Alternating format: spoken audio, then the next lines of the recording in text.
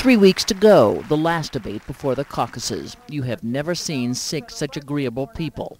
When Joe Biden defended himself for racially insensitive remarks, they backed him up. That Joe is on the right side of the issues. They all want to roll back tax breaks for the rich and corporations. Have a tax policy that's not favoring big multinational corporations, but instead favors the middle class and working people. And reconsider trade agreements that have cost American jobs. We also have to make sure that China trades on an equitable basis with the United States. We ought to ban all these toys they're bringing in. We ought to ban some of the food, the contaminated food they're bringing in. I don't mind competing with someone, but as long as we're all operating by the same rules. This is more of an adversarial relationship. It has to be identified as such. As for Hillary Clinton, whose husband shepherded the North American Free Trade Agreement, she keeps stepping further away, now promising to reform and improve it. I will review every trade agreement. I'm going to ask for revisions that I think will actually benefit our country, particularly our workers, our exporters. We believe in trade, but we don't want to be the trade patsies of the world. And in a debate which focused on home and hearth issues, they all said they want to bolster federal support for education. Got to start kids at school earlier. You got to put them in smaller classes. The smaller the class, the better the outcome. You got to, in order to do that, you need 100,000 more teachers.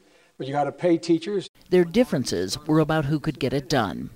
Edwards, throw the bums out. Because corporate power and greed have literally taken over the government. And we need a president who's willing to take these powers on. Obama, the politics of hope. We can only do it if we have the courage to change. If we can bring the country together. All of which gave Clinton an opening for the only zinger of the day. Well, everybody on this stage has an idea about how to get change.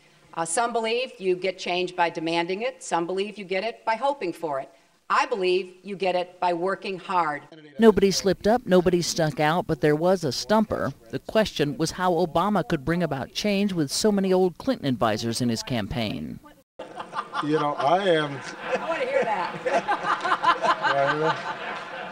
Well, Hillary, I'm looking forward to you advising me as well. As per usual, to the frontrunners went the limelight, but the beauty of Iowa is that everybody gets a chance to speak. What I like best about Iowans is you like underdogs. And you like to shake things up. You don't like the national media and the smarty pants that telling you who's going to be the next president. Everybody gets a chance to hope. After all that sweetness and light, it's time for reality. And reality here on the ground is a three-way tie. Obama, Clinton, Edwards, which means look for a little hardball over the next 3 weeks. Candy Crowley, CNN, Johnston, Iowa.